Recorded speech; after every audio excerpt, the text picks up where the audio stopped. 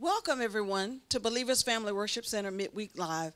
I am Pastor Karen Jones, and I will be breaking the bread of life with you on tonight. Now, before we get started, do me a favor, go ahead and go ahead and share, go and let somebody know that Believers Family Worship Center's Midweek Live is on right now. We're going to be getting into a very fascinating topic that I love. I really love the study of the Word, and I want you to enjoy it with me on tonight as well. Before we go any further, let's have a word of prayer, and then we're going to get started. We have a word from the Lord for you, so please go ahead and go ahead and share. Go ahead and subscribe. Remember, if you're on YouTube Live, you can go ahead and subscribe. If you're on Facebook, go ahead and like and share any of those social media platforms.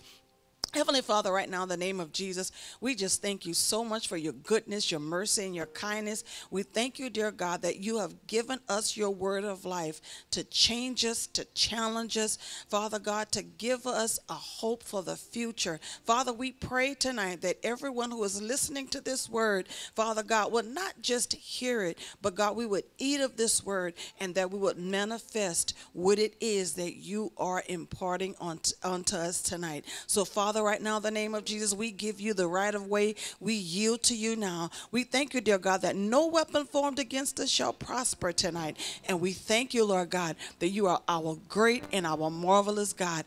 And we give all praise and honor to you. In Jesus' name we pray. And we say amen and amen. Now, before we get started, we want to give a good shout out and a blessing to our overseer, Bishop Jeffrey Archangel, and our senior pastor, and our, what I like to call her, Master Prophet Sandy Archangel. We thank them for the opportunity for standing behind the sacred desk as we impart and break the word of God. So tonight, what we're going to be teaching on for a few minutes is the prophetic power of the joy of the Lord. The prophetic power of the joy of the Lord. So if you have your iPad, your phone, or your Bible, what have you, you can go ahead and turn right now to Nehemiah, the 8th chapter. But we're not going to get right in that scripture yet. We're going to build something up first. But first, remember, we're talking about the prophetic power of the joy of the Lord. The prophetic power of the joy of the Lord. Now, don't get nervous when you see me flipping my papers and wondering how long I'm going to be, okay? Don't do that. We are going to be really delving in some good stuff. Now, let's start right here. When we talk about the prophetic power of the joy of the Lord, one thing, if you have ever received a word from God, if you've ever been reading your Bible and a scripture jumped off the page at you, that's called a rhema. You're reading the logos, which is the written word of God, but then something jumps off the page like it's highlighted to you. It's like it's just glaring at you, and you take that scripture and say, oh my God, I needed to hear that. That's called a rhema. So you have that logos and you have that rhema combining, and you get a word from God from that way. Or you might have had a prophet talk to you or give you a word from God. Or you might have had someone with a prophetic anointing that went ahead and prophesied to you or gave you a word of knowledge or a gift of prophecy or what have you. I'm not talking about right now particularly somebody just encouraging you. I'm not particularly talking about, comforting you. You might be going through a tough time. What I'm talking about is when you have received a word from the Lord, and you received that word, that prophetic word, that prophetic promise, could have been on any subject. Could have been that the Lord's showing you that, your husband is right there, or you're about to walk into a season of wealth, or that prophetic word might be that something about your job or employment, or whatever it is. Might be your marriage, might be the job, might be anything. Whatever that prophetic promise is, we receive it lots of times with a whole lot of gladness, a whole lot of joy. We're like, oh my God, yes, I've got this word. But what begins to happen, that word has to walk itself out. And after a while, the joy that we first had in the beginning of receiving that word, it begins to wane. It begins to go down a bit. Before long, we're in the middle of that process, and we're wondering if what God told us is ever going to come to pass. I don't know if you've been like that, but I know I have been to that point where, God has promised you something. You have a word from God on it, but all of a sudden it's almost like you're in the middle of a desert and you do not see the end of that desert. You're looking for an oasis and you're wondering what in the world is going on. It's totally opposite from what was told to you. And so the prophetic power of the joy of the Lord is actually something that is very interesting, but we must first break down what is joy. Now, joy, when you look at the word joy and joyous and happiness and cheerfulness and being glad, that occurs in the Bible over 365 times, which lets us know that every day God has a scripture for us in the means of being joyful, or being glad, or taking pleasure, or taking delight, or being cheerful. Do you know God wants us to be cheerful and to be glad every single day? And there's a scripture you can back up every single day with something pertaining to joy.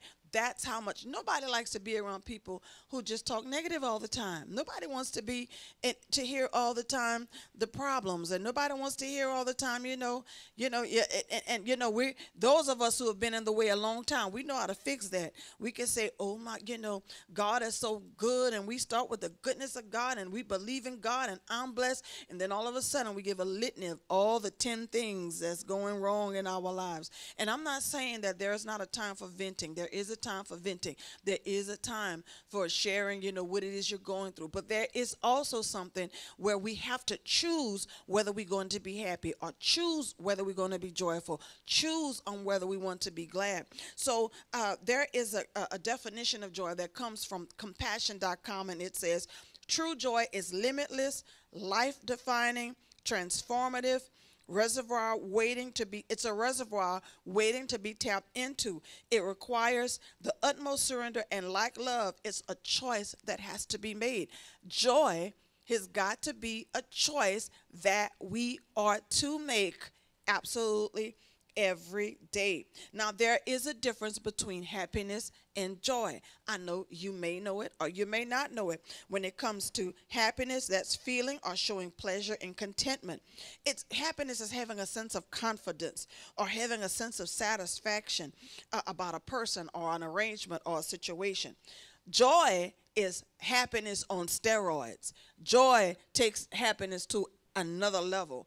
Joy is when you are filled with a lot of happiness. Now, the Strong's Concordance, when we get into the Hebrew and the Greek, and I'm going to combine the definitions of both for the word joy, it means mirth, it means gladness, it means gaiety, it means pleasure, it means you got a glad result and you're absolutely happy.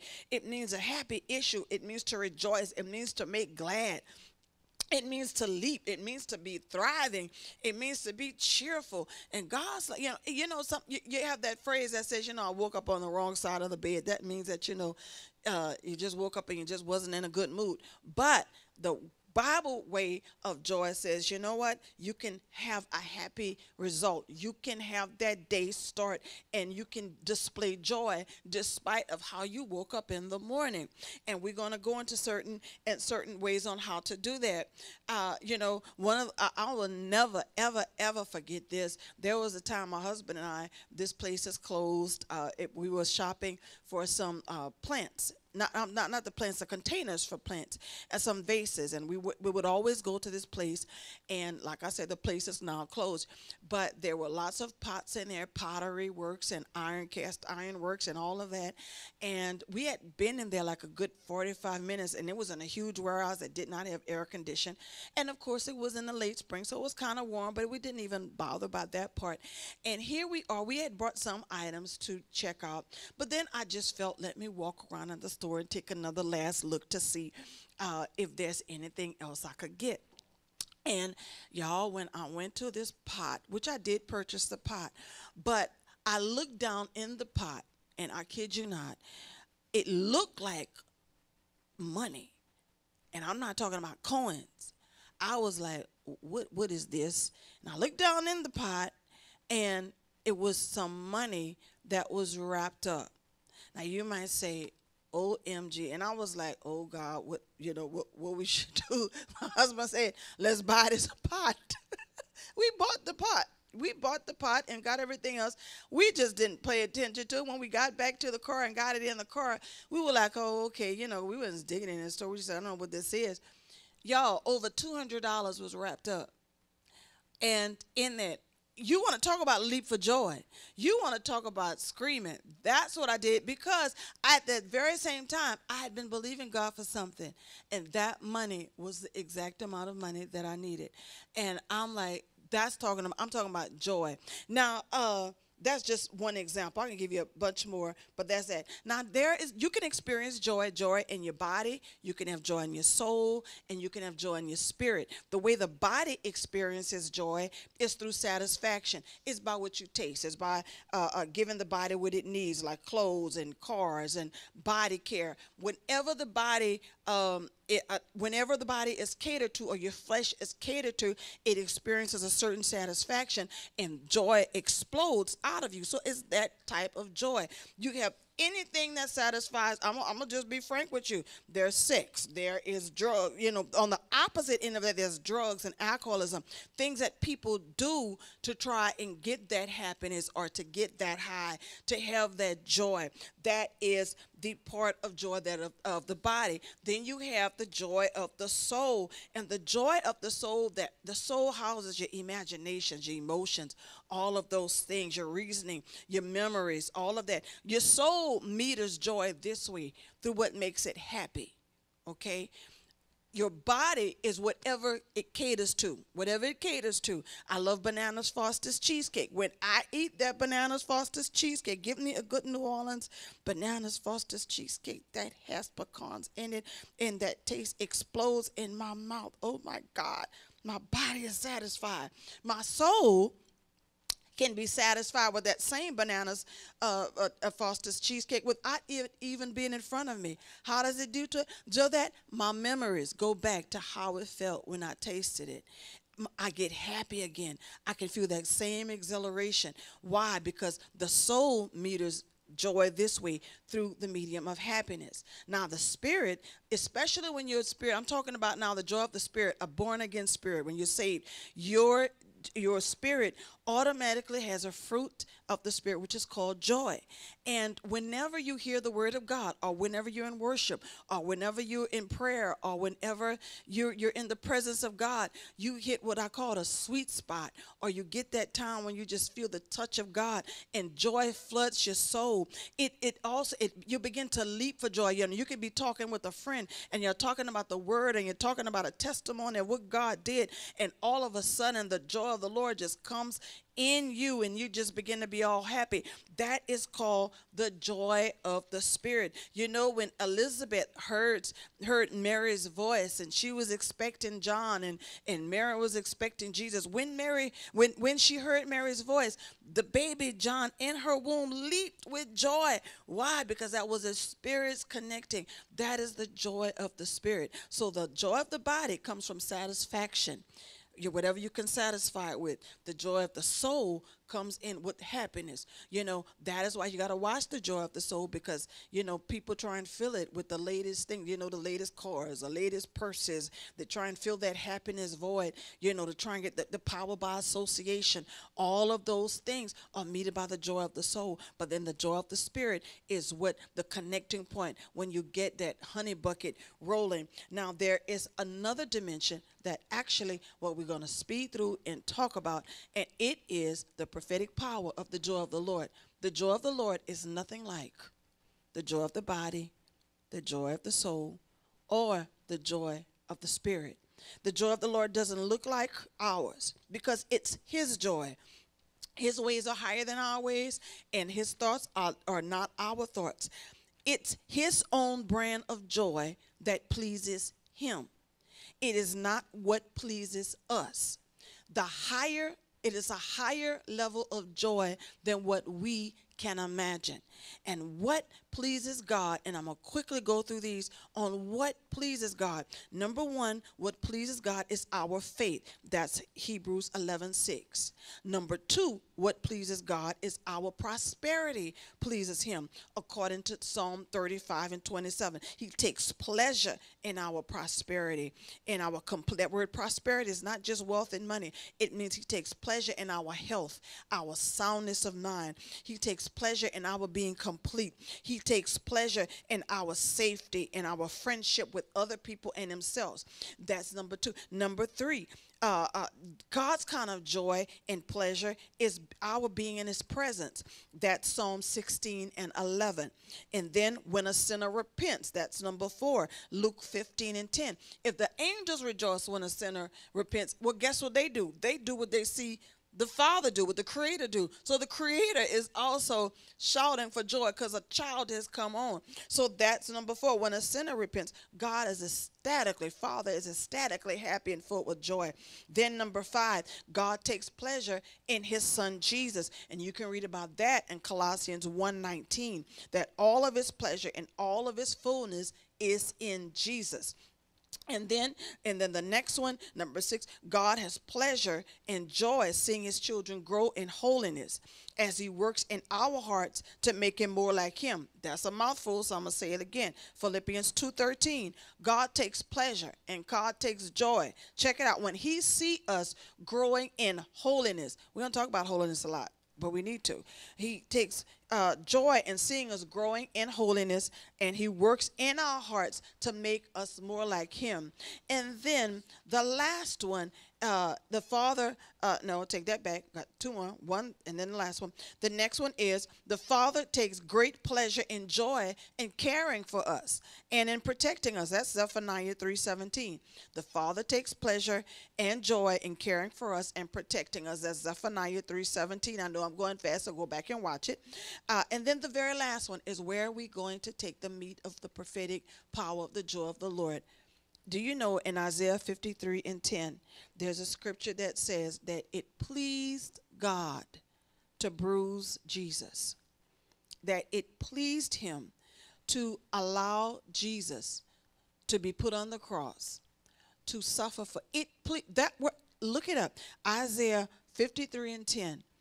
God took pleasure. And now you might say, how in the world could anybody take pleasure in seeing their son die, seeing their son suffer, seeing their son grieve? I just told you that God's idea of joy, his is different than what ours is.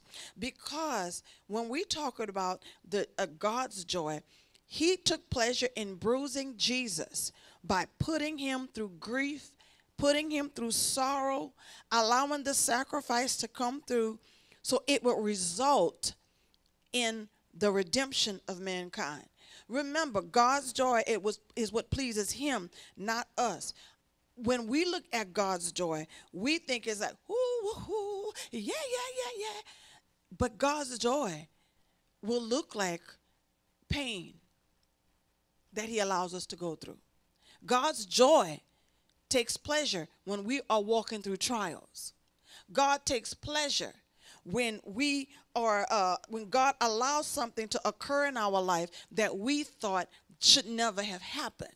Because whether we like to believe this or not, we have a tendency, you see, the formula is I'm supposed to take God's promise, I'm supposed to pray, I'm supposed to do this, I'm supposed to do that, and then I'm going to get the result, and I'm going to get it quickly. But when time begins to pass and we don't see that thing coming to pass and we're wondering what's going on, God is taking pleasure, check it out, in our wait. He's taking pleasure in that time frame that he says, okay, let's see. I'm taking pleasure. Why? Because he knows the end result that he has. You know, it's like this in Hebrews 12:2. He says, Jesus, he endured the cross. He despised the shame that his Father took pleasure in. Why? Because there was joy that was set before him. The prophetic power of joy is that you and I go through things that we do not understand. We go through situations. Why? Because there is a joy that is set before us, that is prophesying to us that there is a result that's not just going to be for you. I'm taking you out of it, but it's going to be a blessing to way more than what you can ever think or imagine. The the joy of the Lord in your life may look like sorrow, may look like grief, may look like trials. It's because he allows it, because he knows the joy you will experience on the other side of through. So when you get those promises, you have to hold on. There's this prophet that I listen to called Dr. Prophet Lovi Elias, and he says this: the church has been taught to trust in God's promises, but not in God's plans. I'm explaining it in a minute. The church has been taught to trust in God's promises, but not in God's plans. And what does he mean by that? What he means by that is we can trust in the promise of God that he gives us, but can we really trust the plan and the process that he puts us through? Can we really trust God when he puts us through low valleys and high mountains? Can we really trust him? You know, we have to learn that with God is not just a hop, skip, and jump. He will take us through a journey that we have to trust in. Now, one job of that prophetic word that God gives us, it is to anchor us. It is to hold us down until we become what God promised us when we first received that word. So when we read in Nehemiah 8 and 10, and it says, then he said to them, go your way, eat the fat, drink the sweet, send portions to them for whom nothing is prepared, for this day is holy unto our Lord.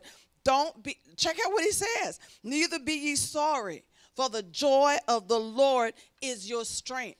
Ezra the scribe, Ezra who took the time to, they were in captivity in Babylon, and they got back to Jerusalem to rebuild the temple. And this group, they had been there in captivity for nearly 70 years.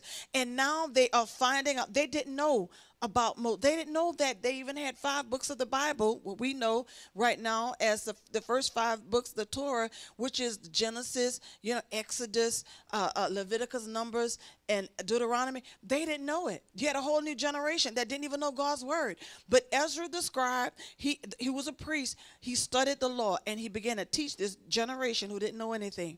And he stood up, and he told them when they heard. You got to check it out. They were in captivity. They didn't know that God created the heaven and the earth. Their God. They didn't know how God took the children of Israel out of Egypt, that their people were in captivity before. They didn't know that God had a list of regulations and rules that they were supposed to follow. They didn't know it. They didn't know anything about Deuteronomy and how they're supposed to be anointed and blessed 1,000 times more. They didn't know that the land of Israel was their inheritance, and there were a whole new generation they didn't know. So they were crying and weeping, and they were in great sorrow. They didn't know that the promise that they had years ago, but they just didn't know it. But when they heard it, they began to be sorry. And so Ezra said, don't be sorry about any of it. And he says, why? Because the joy of the Lord is your strength. And that word strength don't just mean just mighty power. It means, strength means your place of safety.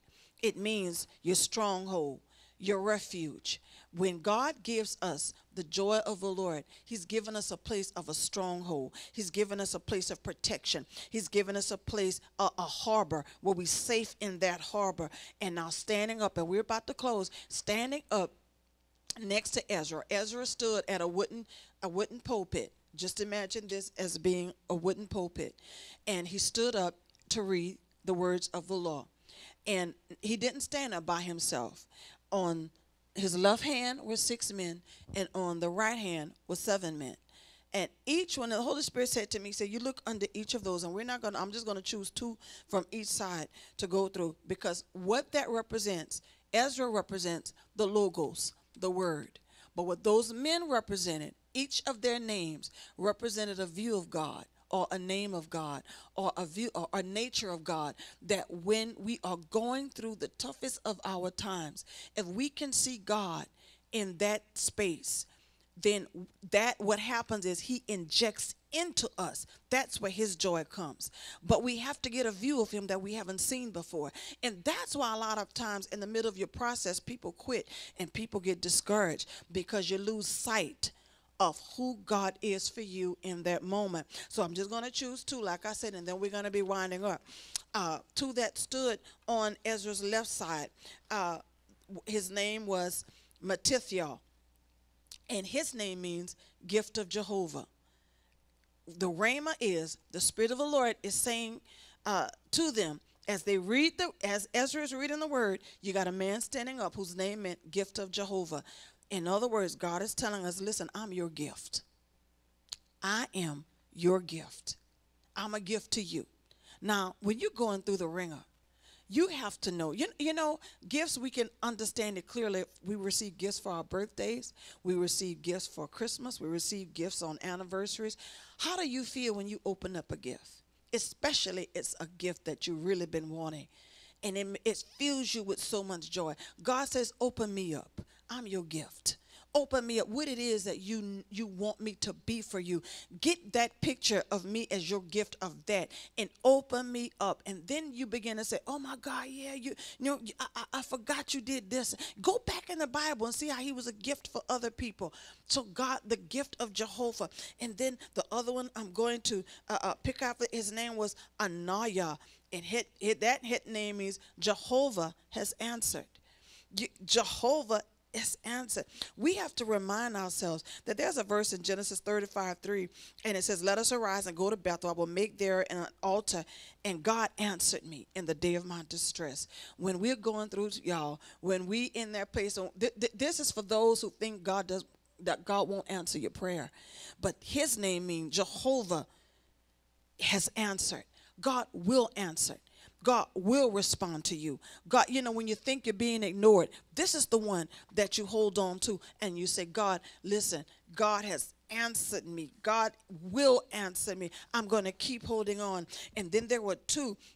And like I said, then there were 7 that were on Ezra's right hand. And I'm just going to pick 2 from that. And one of them that I absolutely love that was standing on Ezra's right hand. Remember, Ezra represents the word, the logos. But those men represent the Spirit of God and the nature of God. And the one on one, his name was Mishael. I didn't even know. I listened to the Hebrew pronunciation a long time to get that.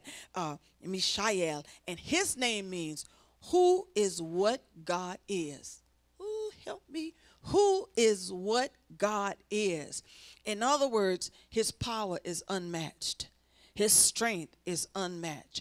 Who is what God is. So you fill in the blank. Whatever it is. Who can outmatch God? Is there anybody who can outrank God? Is there anybody that can compare to him? There's nobody. That should give you joy. That should flood your soul with joy. That there is nobody who can outmatch God. Who is what God is? You're robbed of joy because you feel you have no power or you feel you have little power. This is when you say, oh my God, who is what God is in my life? There's nobody like God. And then there is one that we're going to go, and then we're going to, for this one here, we're going to do, I want to make sure that I pick that one. Oh, yeah. Oh, they have so many on that right side, but I'm going to go back to this one. I'm going to go back to this one. I know y'all see I'm loving this. Somebody needs to hear this one. I wasn't going to do this one, but I feel to do this one. This one means kashum. And it means rich, firm in resources, apparently wealthy, capacious. Now, to be capacious, I had to look that word up. I'm like, what does it mean to be capacious? To have capaciousness means having a lot of space inside. It means roomy. So when you are feeling cramped, when you are feeling stuck, when you are feeling like you're in tight places, when it feels like the finances are not flowing like it should, and it has got you a little bit depressed, gotten you a little, and maybe not depressed, might be like just wondering, it's like, God, you gave me prophetic words, I was going to be wealthy, you gave me, and now it's like it's taking a nosedive, what's going on? This is where you remember the name, this name right here. Well, the guy's name was Kashum, but his name meant rich. And it is when you have to continually speak over yourself, I am rich. I am God is going to make room for me in this area. Now you know where this is coming from. This is coming from Genesis 26:22. And he removed from thence, and he digged another well. And for that they strove not. And he called the name of it Rehoboth. And he said, for now the Lord hath made room for us, and we shall be fruitful in the land. I don't know if you're feeling tight in any area. It doesn't have to necessarily be uh, uh, a tightness in your finances. It could be a tightness in your relationship when things are not just going straight. You know, it's like God can make room. In other words, He'll come in between the tight places. You know, if you ever, sometimes, you know, I had I was drinking something. I couldn't get the top off. It was really, really tight. So I had to go to my husband and I said, "Can you please unscrew this for me?" And he did. He made room. He twisted it where it became loose. And I just feel God to tell somebody that He is untightening situations and search circumstances in your life. Well, now you're going to feel a loosening, a roominess now, because things have been really, really tight. But let me tell you something. The tightness can also mean that you're ready to give birth with something. Because when you are pregnant with a child, remember, for both my kids, it gets really, really tight. Now, toward the end, it gets really, really tight up in there. And it's like there's no more room for this baby to go. And when it's tight, when it gets really, really tight, that's an indication that you're about to get a release.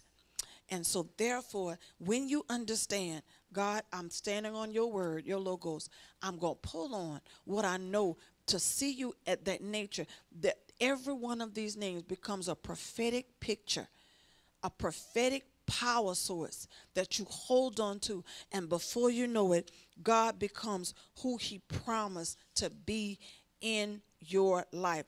Do not allow the enemy to rob you of the joy of the Lord. Because the joy of the Lord, remember, it may not look like your joy. It may not feel like your joy.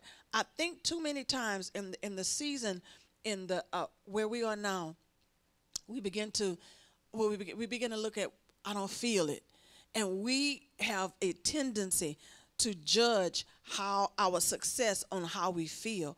And God says that's not my kind of joy. The kind of joy that I'm talking about is I will allow certain things to occur in your life because I know it's not only going to do you good, but you are going to turn around and be the blessing of what you saw me be. So when you saw me be what is God like, then guess what? You can be the other people. You can be a person that reflects that in other people's life. When you are in, when you see God take you out of tight situations, then you can turn around and take other people out of tight situations. That's why it becomes a prophetic power source.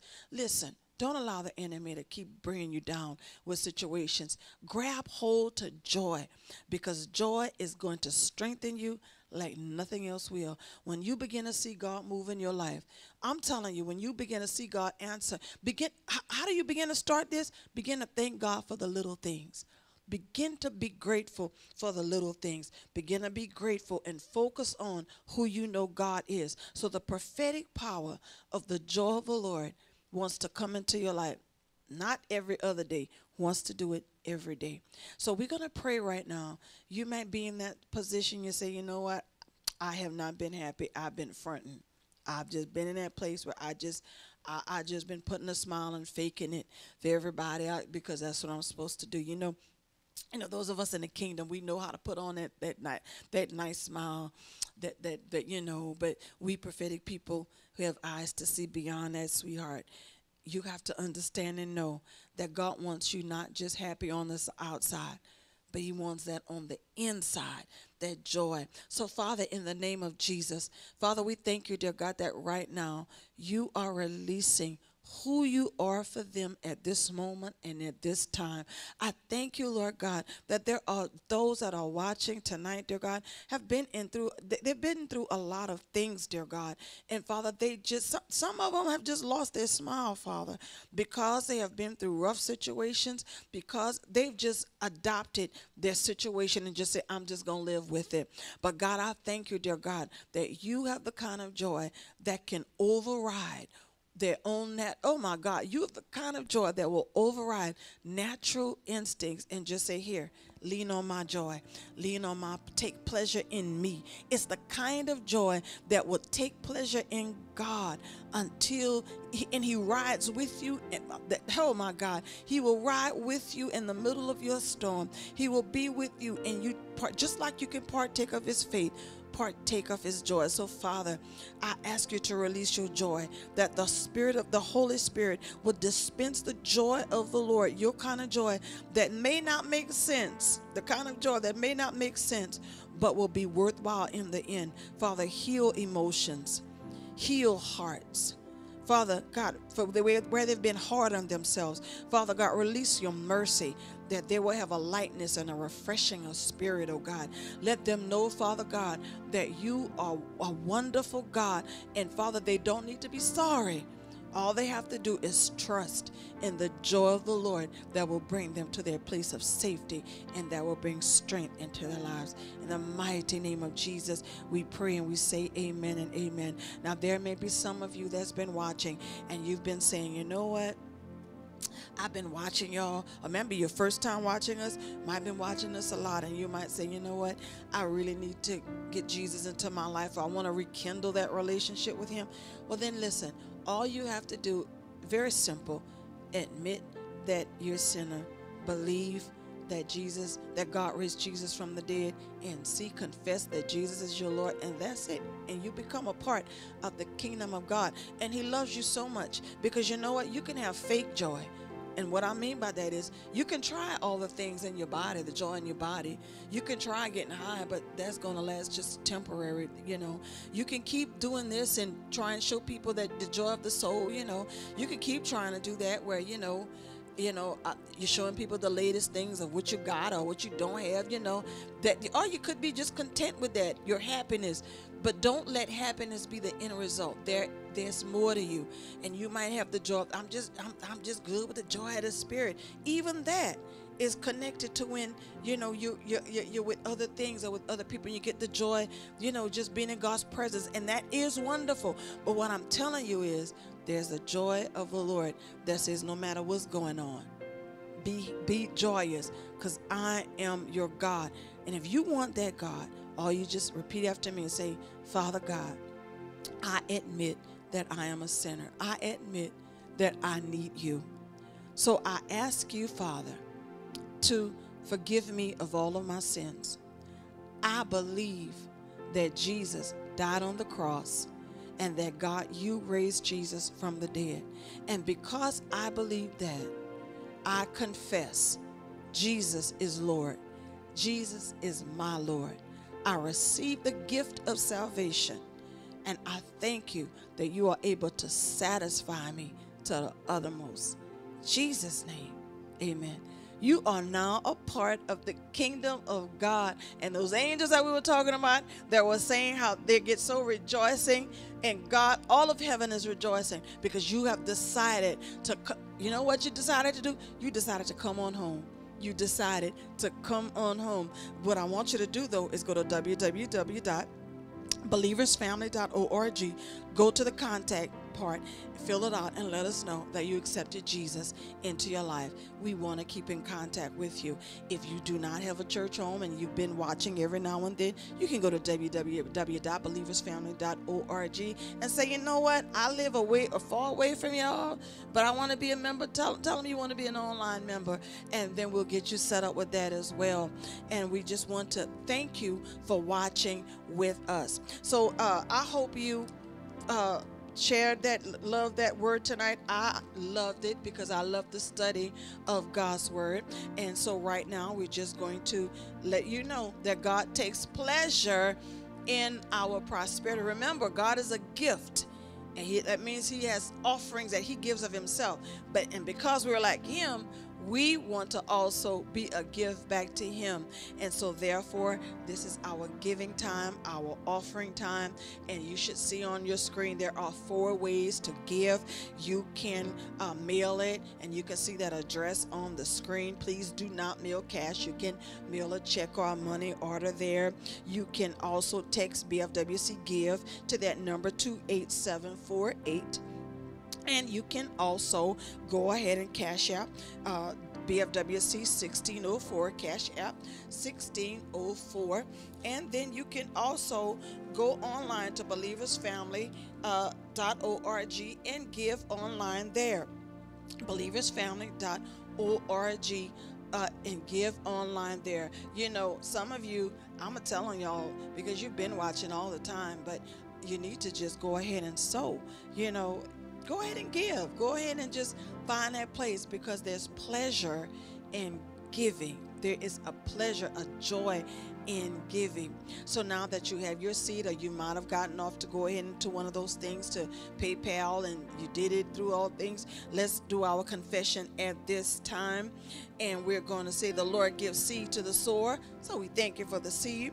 He gives bread to the eater. We thank you for the bread. He multiplies our seed sown. Thank you for multiplication.